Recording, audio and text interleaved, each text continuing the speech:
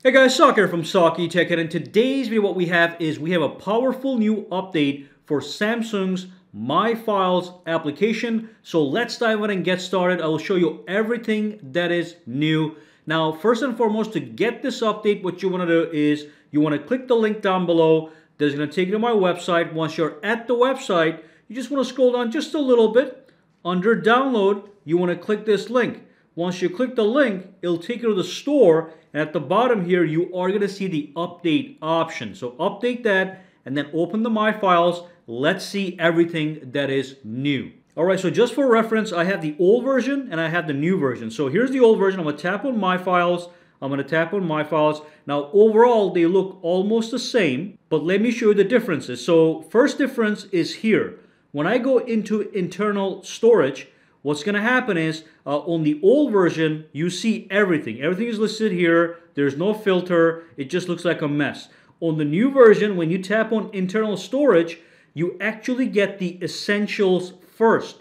The camera, the downloads, the music, the photos, and the ringtones. Okay? If you want to see the whole list, all you do is there's a new option here. You can tap on it. It can say all, and that's going to give you a list of everything, just like this guy right over here. Okay, so now we have the new essentials view for the internal storage compartment right here. That's number one. The second thing also is very useful. So let me just tap over here to recent files. Let's just look at my recent files. I'm gonna press and hold on this one, and then you have an option here that says more. Now let me show you the new option that we have here. So I'm going to tap on recents. Let me just press and hold on this guy right here.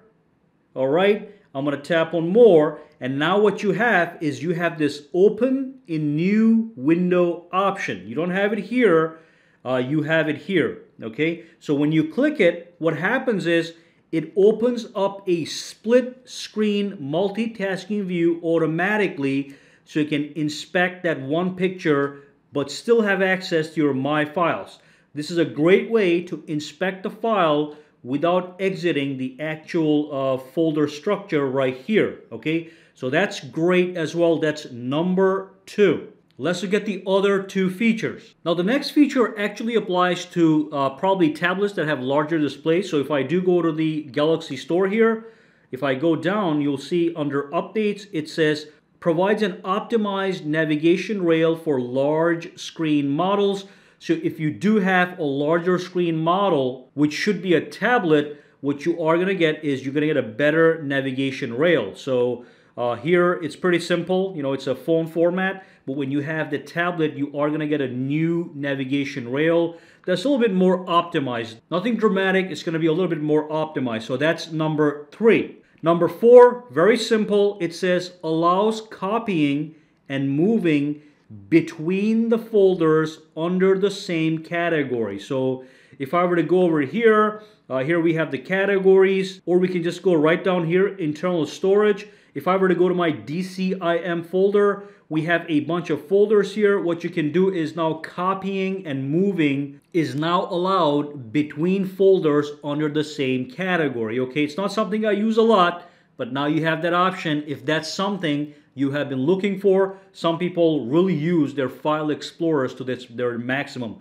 So that's the last one, okay? And that's it. That's a great update to the My Files application, make it even more functional with some new features. Any questions, comments, or concerns? Drop them down below. Let me know. For now, guys, have a fantastic day, all right? All right, so if you found this video useful, make sure to subscribe to SAKITECH by clicking that button, and also click that bell icon on the side to make sure you get notified every time I upload a new video. And if you do use Twitter, Instagram, or Facebook, you can follow me at SAKITECH online to get the latest updates as well. All right, have a fantastic day.